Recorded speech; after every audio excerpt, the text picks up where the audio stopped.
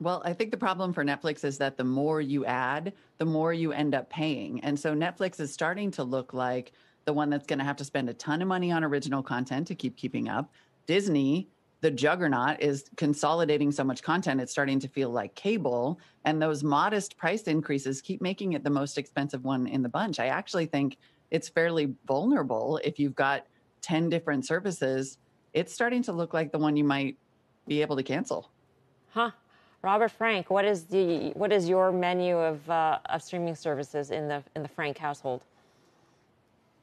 We have everything, and I can't cancel Netflix because season 3 of Formula One Drive to Survive just started, and I'm hooked on that docuseries. I love Formula One. Look, I mean, yes, they are playing defense from a stock perspective, but if you look at the content side, they had 138 original series last year, 180 original movies, and that's in 2020 when there was a slowdown in production.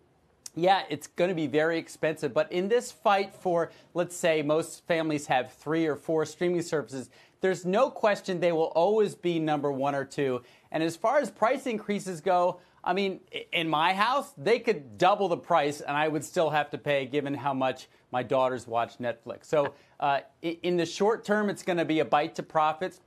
But their content is just massive and getting bigger. Automatic pay on the credit card really works in Netflix's favor. I got to say that.